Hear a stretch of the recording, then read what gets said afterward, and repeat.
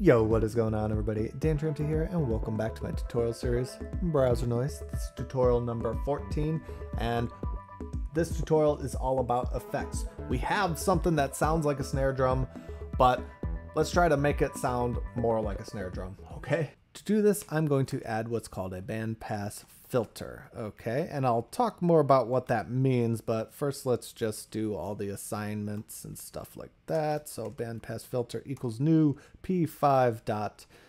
We could do filter and specify the type in here, or we could just call bandpass directly, and then we can set the frequency to something like, I don't know, 500, and then bp filter.res.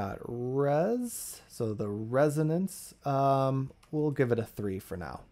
We're gonna have to make it so that the bandpass filter processes the snare noise so that we get filtered noise. But before we do that, let's talk about the different types of filters and the different settings we would use on the filters.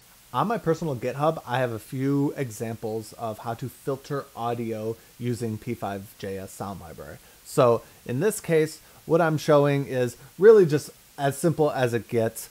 We have a drop-down menu that displays all of the types of filters and all of the types of settings that you can use on them. So, for example, this one is the all-pass filter, which kind of means exactly how it sounds. All frequencies pass through, okay? So it really doesn't have much of a perceived effect at all.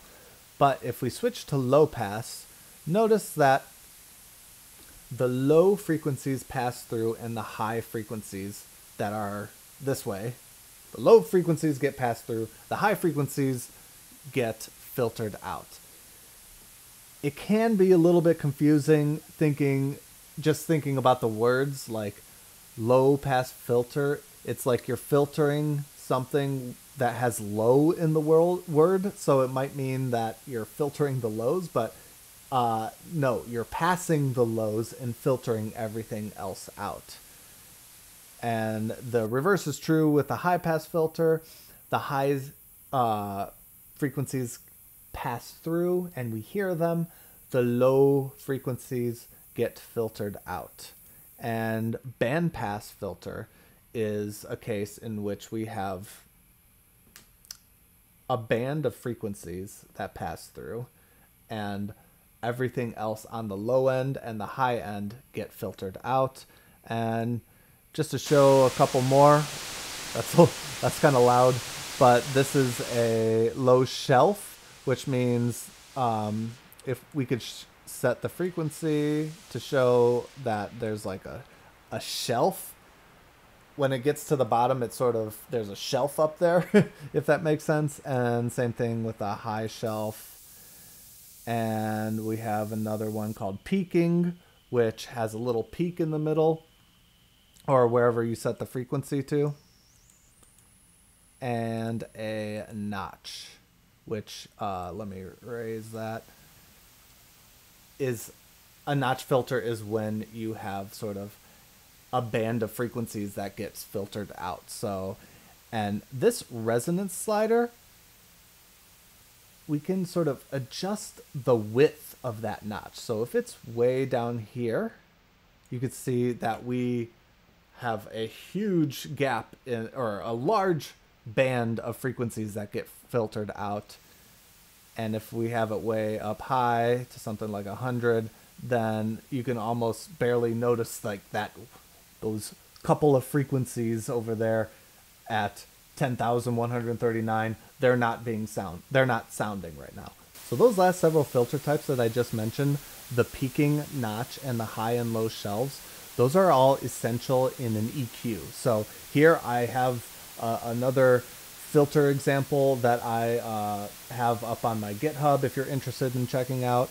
I built it all in P5.js again, but the idea is you have this peaking filter that also serves as a notch filter, and you can adjust the width of it like this. And if there's some sort of frequency that you want to get rid of in your sound, you would of course use this to filter it out or boost it if you want it. And so we also have our high shelf, and our low shelf.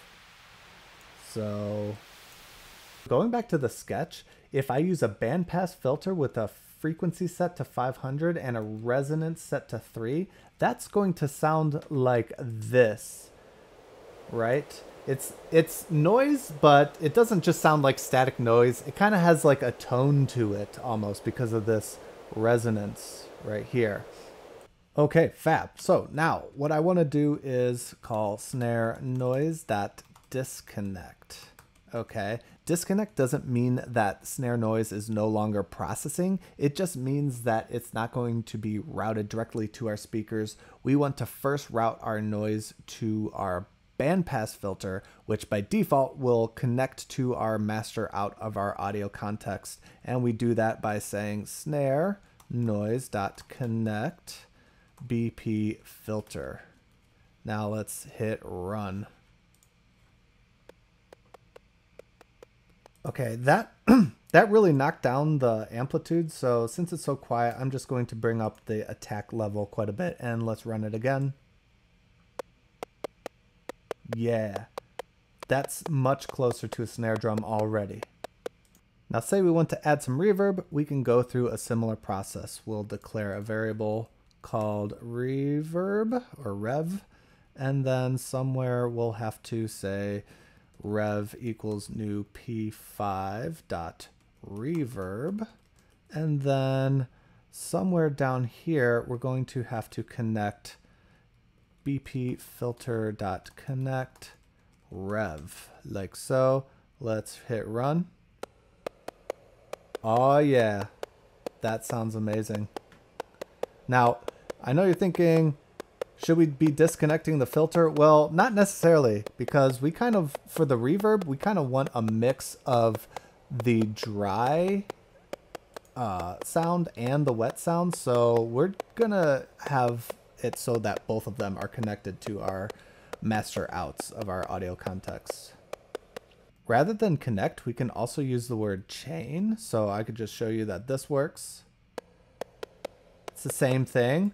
But this way, if we have a bunch of effects, we can route them all in one line. So let me very quickly create a distortion object just to show that. So we'll say let dis, and then somewhere around here, we'll say dis equals new p5 dot distortion. And then right here where we're calling our chain, or we're chaining and routing all of our effects, we can just add dis to the end of that.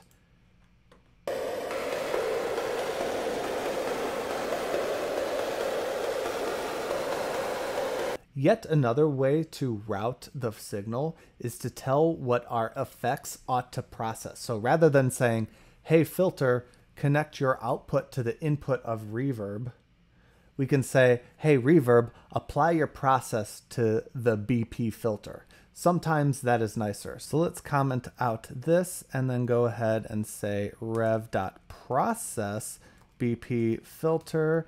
And this way we can specify parameters of our reverb, like the tail length. So we'll set that to 0.5, and the decay rate we'll set to 1, all in one line. Let me hit run. Project number 2 is complete. And now that it's the end of the project, it is time for me to suggest a challenge to you all. Go look for a drum machine online somewhere, or a physical drum machine, and take note of all of the features of that drum machine.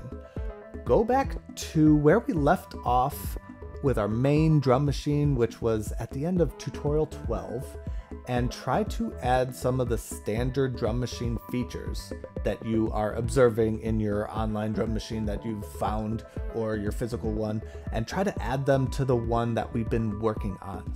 And don't get frustrated if you can't add them all. It's relatively convoluted to do in JavaScript, but at the very least, you should absolutely try to add this snare drum that we just built into the drum machine project with all of its effects and everything.